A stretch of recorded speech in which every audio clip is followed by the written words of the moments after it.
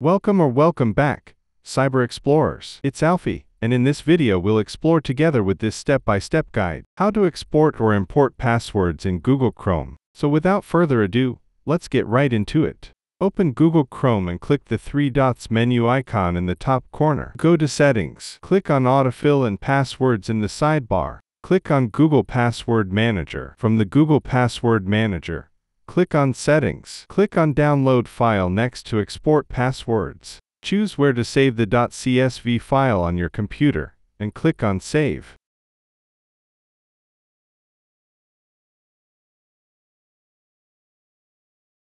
To import passwords, from the Google Password Manager, click on Settings, then click on Select File next to Import Passwords. Choose the .csv file you previously exported, and upload it.